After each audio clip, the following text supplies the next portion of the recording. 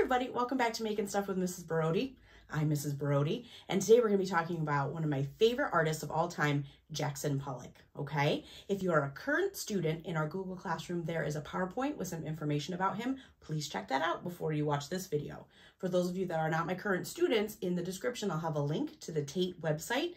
It's a great little museum, and it's got a really cool article about him and some examples of his artwork, okay? So today I'm going to show you some things that I've done in my own studio that kind of resemble Jackson Pollock paintings, and then I'm going to show you some things you can do at home to create your own Jackson Pollock inspired artwork. Let's get started.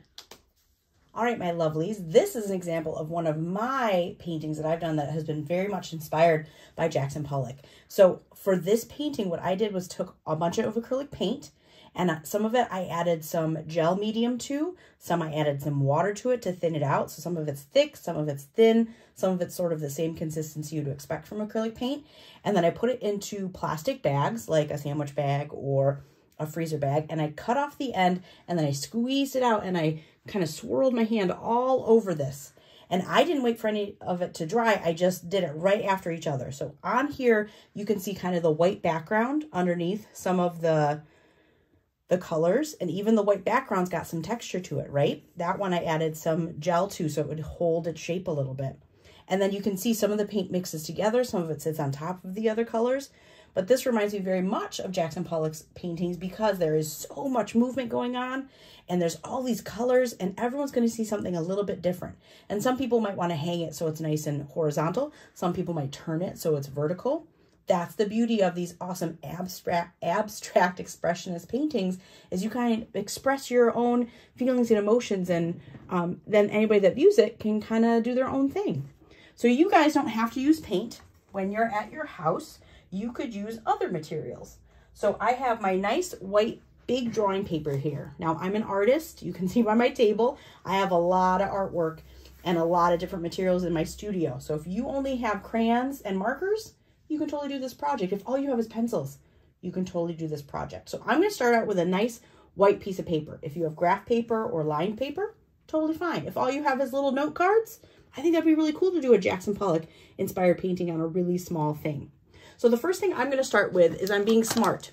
If I used crayon first all over this, we can't color on top of crayon. It's going to ruin our other things. Crayons are waxy, and then we can't put markers and things on top of it. So I'm going to start with a watercolor, and I'm feeling a little bit red today, right? So I'm going to take my watercolor marker. I love these things. They're really cool. And I'm going to use it and go around my paper and just make some swirly lines. Remember, we don't want it to look like anything. We just want it to show our emotions. So if I was like really angry and upset today, maybe I would keep using the red and some dark colors. But for this, I'm just going to use a bunch of different colors because I'm feeling colorful and light. At my house right now, it's Friday, and we're just going to have a moment of zen and create some art. So there, step one. I have some red squiggly lines with my watercolor. Now maybe I have some gel pens at home. Hey, look at that. A little sparkly purple.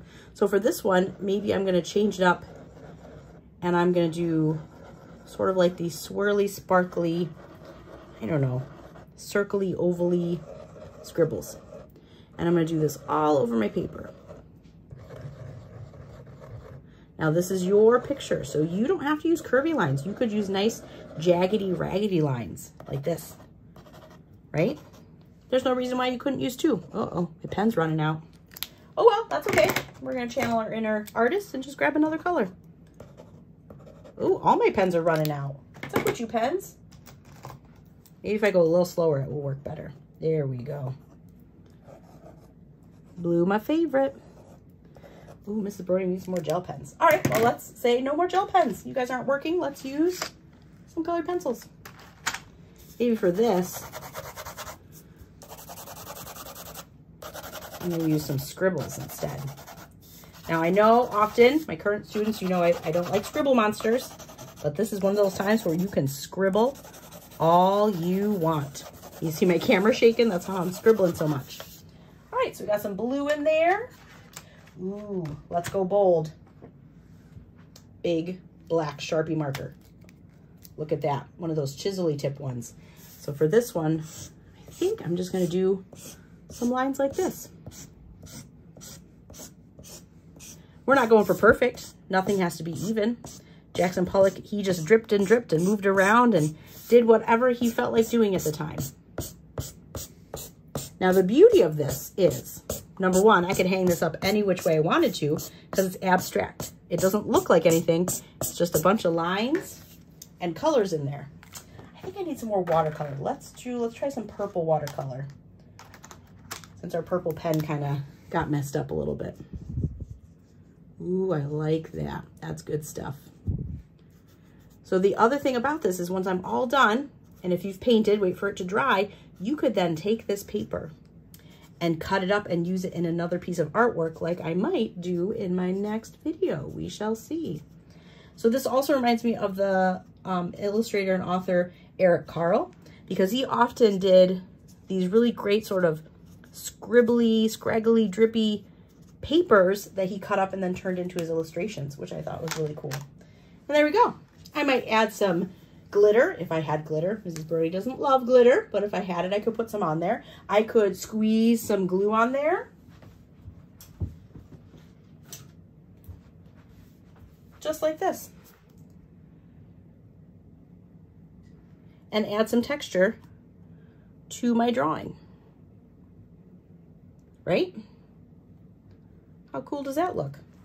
So you can use whatever materials you have at home. You could use just markers. You could use markers and crayons and colored pencils. You could even use paint if you have paint at home. You could do a watercolor across the whole thing and then come back and add another texture, another layer on top of it. Cannot wait to see what you guys do. My current students, make sure that you're uploading those pictures to our Google website or emailing it to me so I can see your amazing artwork. And I hope you guys stay safe, that you stay kind, and you stay creative. And I'll see you next time, guys. Bye.